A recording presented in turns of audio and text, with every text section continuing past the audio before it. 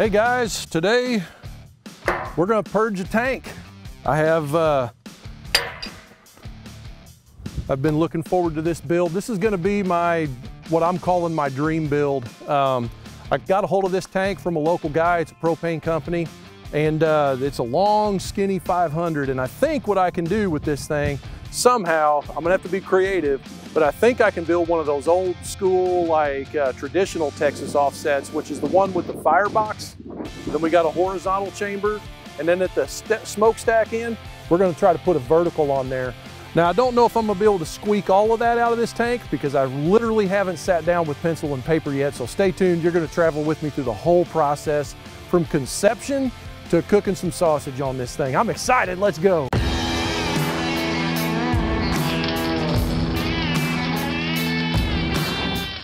So I'm gonna take these, we just hauled this tank around here. I'm gonna take these chains off real quick and get these out of the way. By the way, if you don't have a pair of these Game Changer gloves, get on SmokerPlans.net and grab you some. So I had to use these slings because my chain wouldn't fit through this shackle here. So I had to really squeeze this thing in there. Now, one thing I do recommend if you're moving tanks around a lot is get you some of them clevises. If you don't know what a clevis is, it's basically a U-bolt looking thing. It's real heavy, and it's usually got a bolt that you can spin in there and tighten, or it's got a pin that you put in with and that hooks right in there like that, and then you can run your chain around that clevis. Those are real handy. When I bought it from the guy, it was completely empty.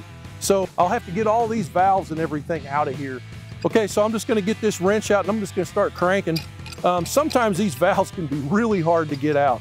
So the first thing I'm gonna do, now this valve here is all the way open. The spitter, this is a little spitter valve here. That's totally out, so I know there's no pressure in here. If in fact you think there's pressure in your tank, you need to get rid of that first in a safe manner.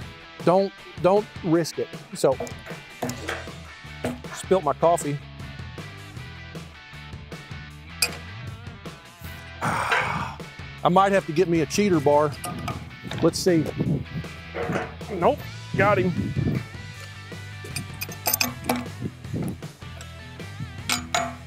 Okay, now my valve's hitting this plate here, so I gotta get rid of this float because when I spin my valve around, it's hitting these bolt heads. So 1 second, I'm gonna go get something to get that out of there with. Okay, so you need a flat screwdriver for this to get this gauge out of there, but sometimes you can't just use a screwdriver. These things been in there. This is a 1950 tank, so sometimes you gotta use some persuasion. Something I've had around since I was 19 years old working on furnaces and stuff and refrigeration is this little old 8-inch pipe wrench. This thing has been with me for a long time and it really works good. You can, if you have to, you can put a pipe wrench on your screwdriver like this here. We've had to do that a bunch. You can kind of get that extra pressure, but you gotta be square in the head of that screw when you're doing it. Another thing you can use is there's an impact that you hit with a hammer that comes with that. I used to use those on boat motors. Okay, now I got that loose enough. I think once I get this screw out, I can get down to business.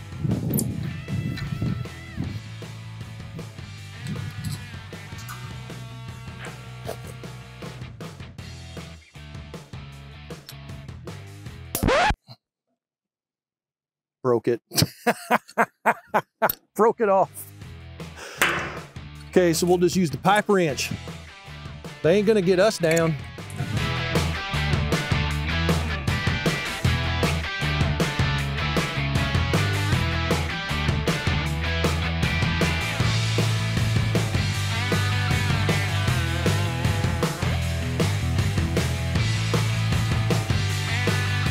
Okay, I'm gonna try to take out this other thing.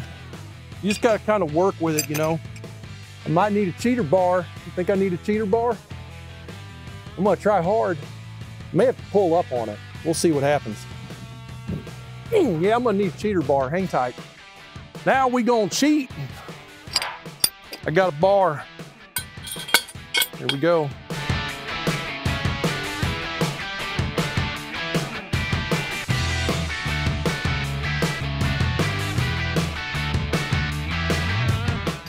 I need a bigger pipe wrench, but I don't want to buy one. That's my problem. See? Mama's over there sitting in the car watching, making sure I don't spend no money on tools. Let's see if I can go back to this one here. Oh yeah. Sometimes you gotta, it's like a puzzle. Sometimes you gotta take one out so you can get the others out. One. Goes Mama, she's leaving. Now I can go buy a pipe wrench.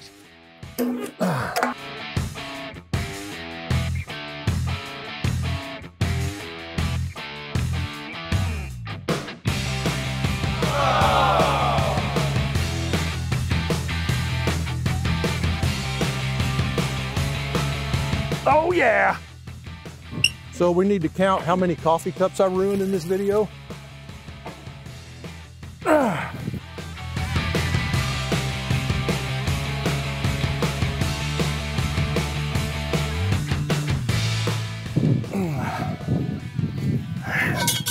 Got to cheat again. Oh yeah. Once you get it broke loose, game on. Now, this is a 14-inch aluminum, freaking expensive rigid pipe wrench. It's a good wrench. I don't know that a Harbor Freight cheapie would do this with a big old cheater bar on the end, but never know. All right, here we go. Think I can get it this time? Nope. Might hit myself in the mouth. Oh, felt it give. You getting this? Let's see. Ah!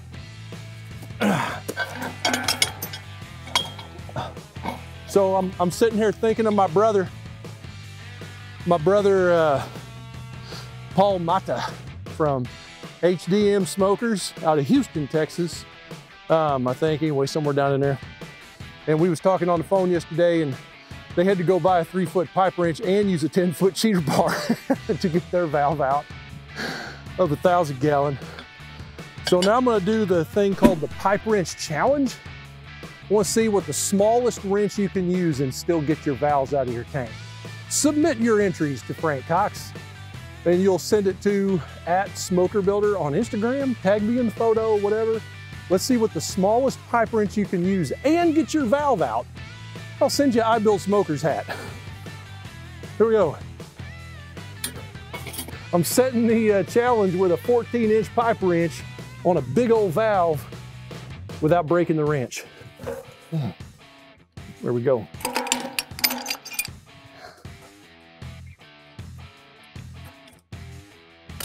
Bingo.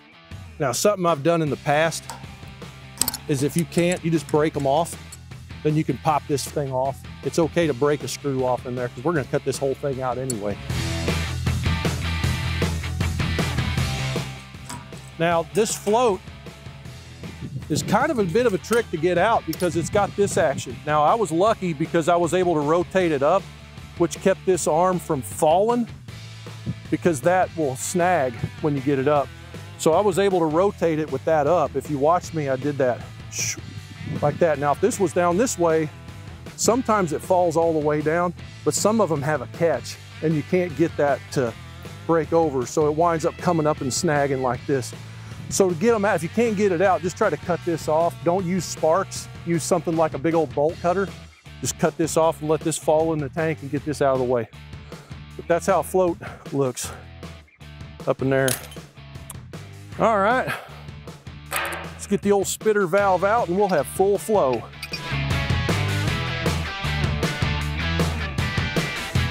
Boom, there we go. There, okay guys, we're ready to purge.